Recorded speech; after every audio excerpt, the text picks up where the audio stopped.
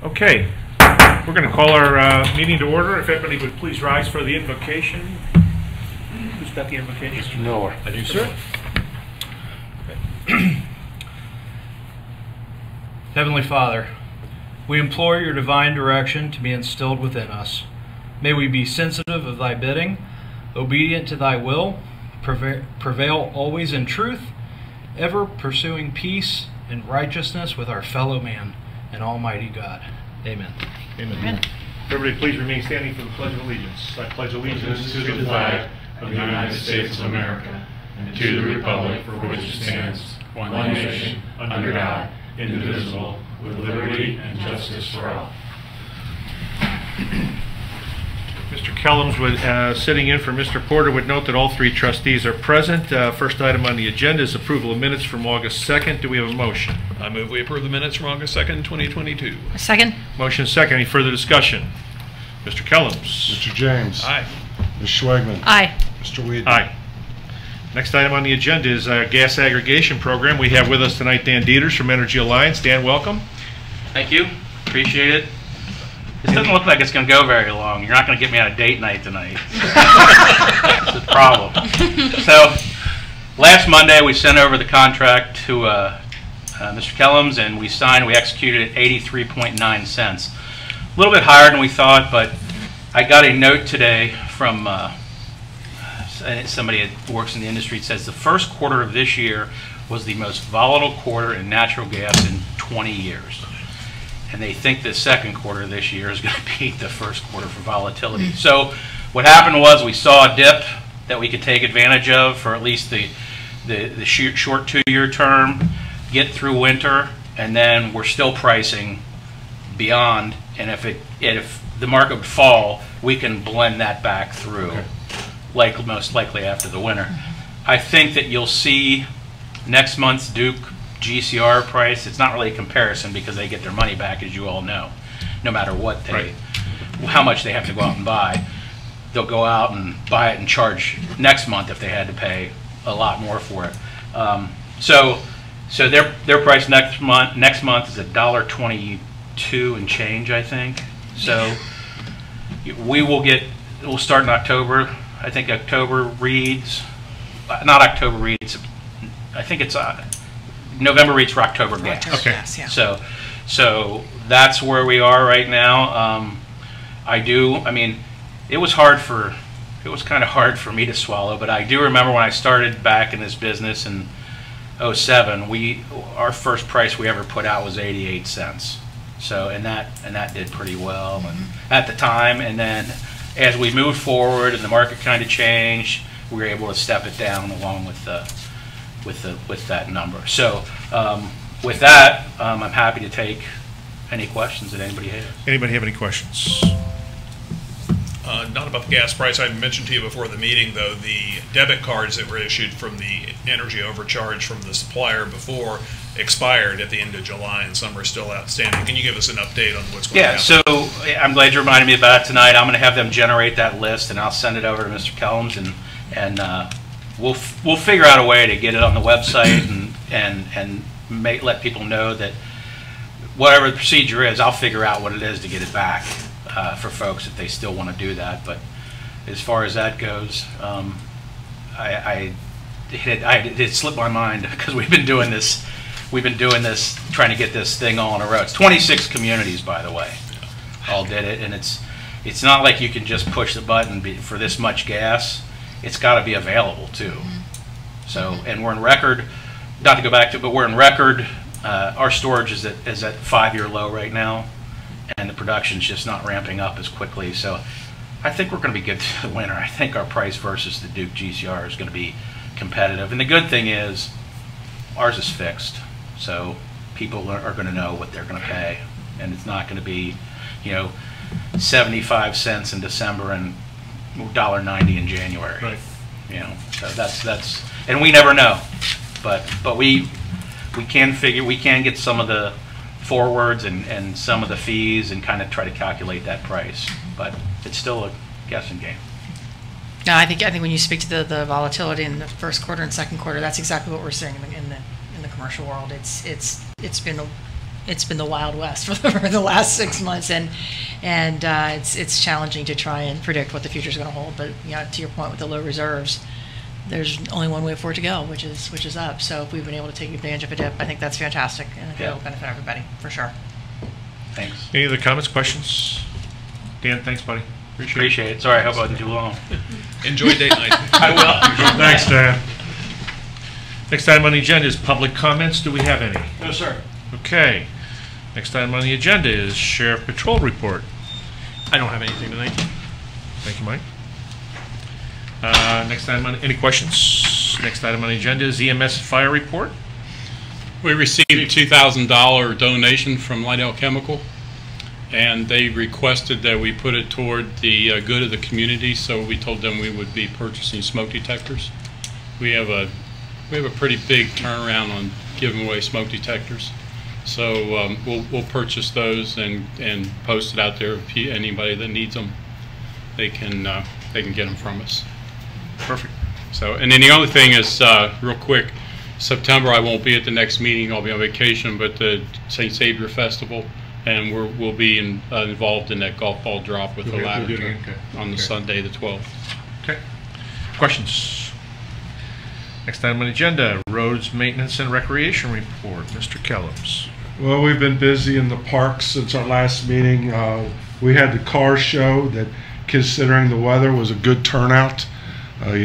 Some of the guys don't like to bring their cars out if it's cloudy, so it was very questionable that day, but it was a good turnout. Soul Pocket just played this last weekend, and it was a very good turnout. Food trucks were there. They did well. They seemed to be happy, and looked like everybody really enjoyed it. We have Spies in Disguise coming up on the 27th at dusk at McDaniel Park at 11797 Old Salzman Road, so bring your families out for that. Also, if you remember, I think it's been a couple years ago now when we started with the Cooper Creek Collaborative with Hamilton County, and working in the creek in the back of Bechtold and putting everything together for them. So we now have a free tree giveaway that is going to happen here at the administration building. Residents can register for that until September 1st. They have to live in the watershed district, which Bechtold Park is basically the center of. So they're going to have a free. They can go on their website to register for a tree. Register by the 1st, and they'll be giving those away. On September 8th, they're going to have a seminar on how to plant and care for your tree, and on September 10th is when you're going to pick the tree up from 10 to 2 here. And it seems to be a good program because, with them being young trees, they're also giving deer protection with them and fences and everything. Good. So I think it's going to be a very good program. Hoping to see a lot of interest with that. Along with that, also, if you don't live in the district of the Cooper Creek Collaborative, the Hamilton County Conservation District is also having a tree and shrub sale that same day here at this location, and also at the engineer's office on Burlington. So people can register for that. It's $23 for a tree. Is that on the 10th? That is on the 10th also, okay. Yes. So if you don't live in the collaborative, you still get a very good price on a tree, So it seems to be a good program. How much are the trees? $23. Can't beat it. Do we know what kind they are? They have quite a few species. If you go on their website, there's probably about 10. Now for the collaborative, the species are more, there's only a few. They got about 4 or 5. Native to Ohio. They're all native to Ohio. They're all good for the environment, good for, most of them produce fruit or nuts. They have a wildlife, they have to be beneficial to the wildlife also. What's the website? It's Hamilton County Conservation District. So those trees will look good anywhere except in the right-of-way, right? Yes, right. They will not be going in the right-of-way. Not with berries and nuts and Do we want to post for this on the website and on Facebook? Yes. All right, we'll do that. I believe we already think have. we are, to tell yeah. you Oh, we the do? truth. Oh, okay, great. I think it's been circulating. Yeah, that's ahead of the game. Okay. So other than that, if you've noticed when you pulled in, if you went around back, the playground is under progress. They've got one of the pieces up already, the other one about halfway. We're hoping in about 2 or 3 weeks to have that completed. So it'll be done just in time for our fall session of soccer and football. It's really going to be nice. And the transform platform that was ordered for Bob Meyer that we finally found has come in. So that will be put on soon, so we can open that up also. That's been down for quite a while because we couldn't find the parts anywhere. So lots of things going on in the parks. A lot of people are really enjoying our parks. Other than that, our roads, our projects are moving along great. Larchview's moving.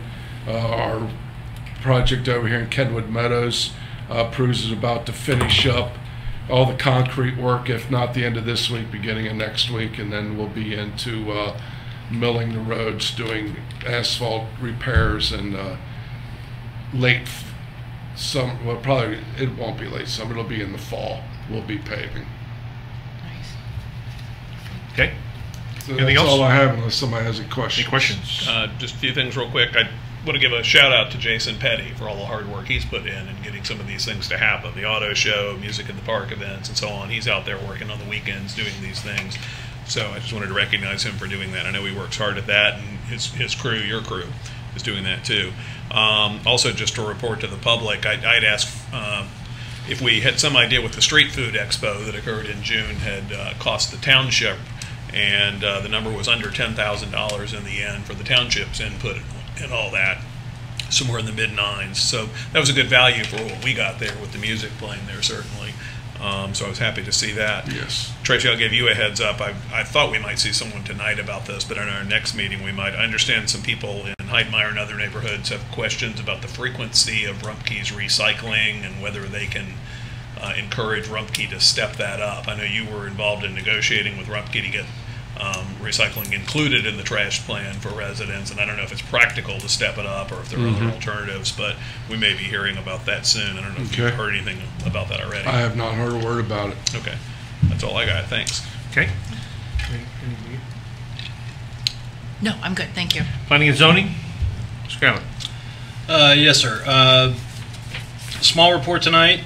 Just an update. Last week, Zoning Commission heard 2 cases. First one was for landmark recovery. That's case number 2022-11Z.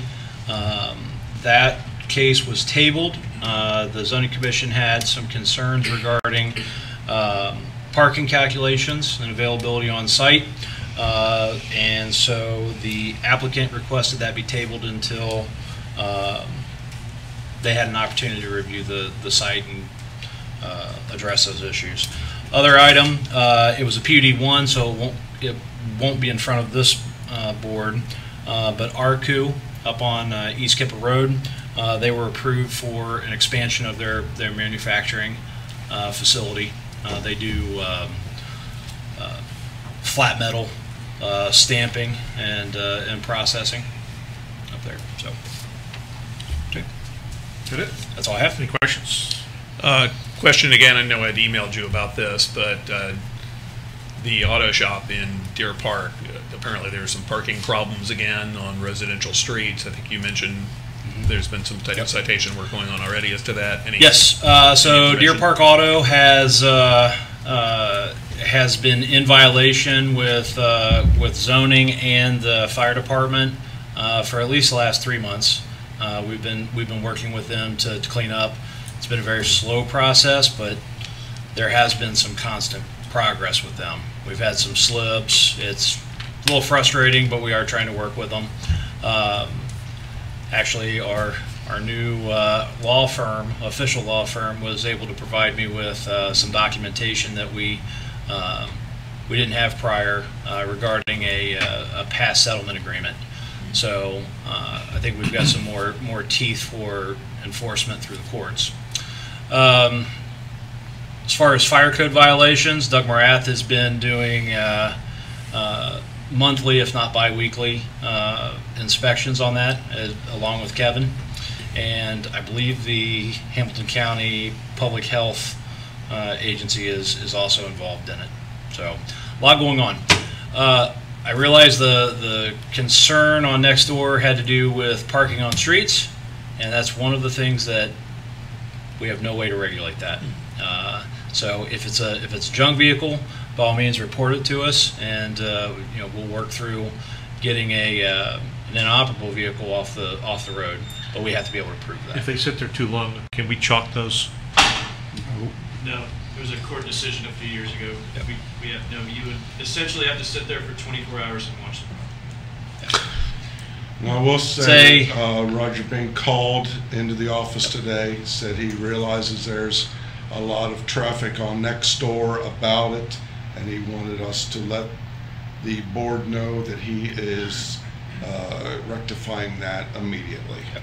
So we'll see how that goes. And the last item on that issue is Mr. Bean's son has reached out to us within the last few days to establish a better line of communication. So he's going to be getting involved with improving the site. Okay.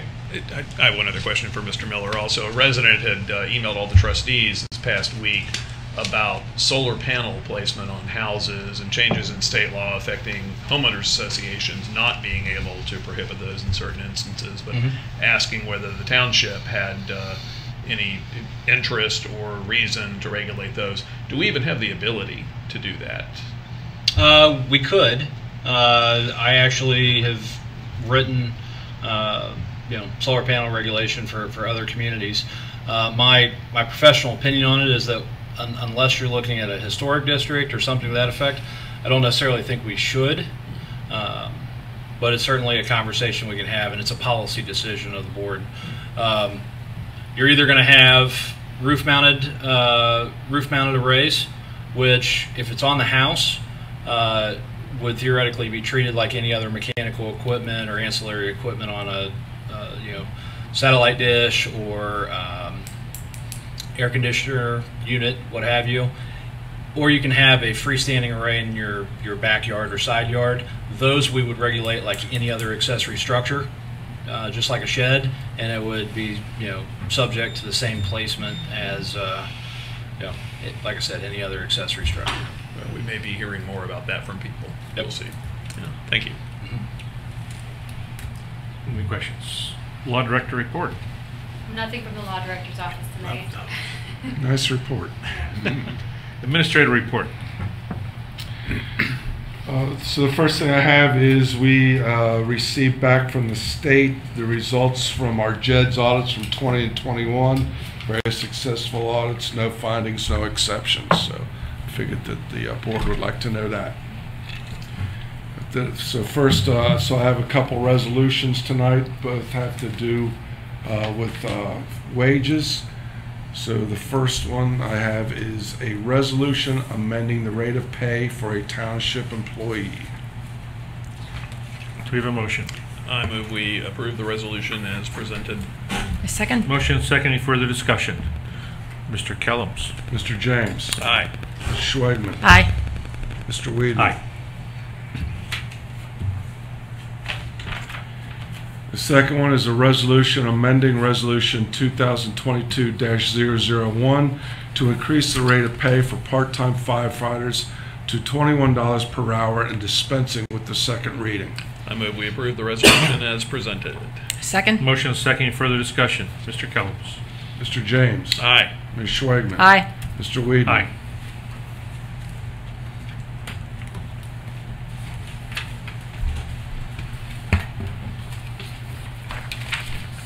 That is all I have, sir. Purchase orders over 5,000. Looks like we have one. We have one. And this is for our the SORTA project for Montgomery Road sidewalks. There are some easements that are going to be needed because the right-of-way is not large enough. So this is per PO number 22-272 for Dennis A. Zaccardi and Associates LLC for $5,600. I move we approve the purchase order number 22-272. Second. Motion is second. Any further discussion? Mr. Kellums. Mr. James. Aye. Ms. Schwagman. Aye. Mr. Weedman. Aye. Anything else? No, sir. Any questions? Next item is fiscal officer report. I don't know if we had any numbers in Rob's absence or not. Yes, we had cash receipts a total of $159,568.30, and disbursements in the amount of $95,545.05. We have a motion to approve. I move we approve. A second. Motion is second. Any further discussion? Mr. Kellums. Mr. James. Aye. Ms. Schwagman. Aye. Mr. Weedman. Aye. Could you repeat the disbursement amount, though, please? $95,545.05. Thank you. Okay, next item on the agenda is trustee comments. Tracy?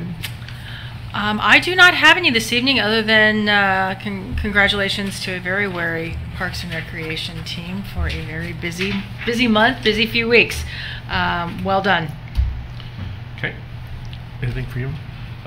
Yes, I already gave a shout out to Jason Petty for his hard work on parks items and for the crew doing the same. I also want to thank Beth Gunderson, who's behind the scenes here in the township but accomplishing many things. I appreciate her patience and things she gets together for all of us, for all of our employees, and I just want to thank her publicly for that. So thanks, Beth. That's it. Okay. Next item on the agenda is announcement changes. There doesn't appear to be any changes, but you can check our meeting events calendar on the website for any further changes that may take place. If there's no other business, we'll take a motion to adjourn. I move we adjourn. A second. Motion is second. All in favor? Aye. Aye. We are adjourned. Need to read it? 7:27.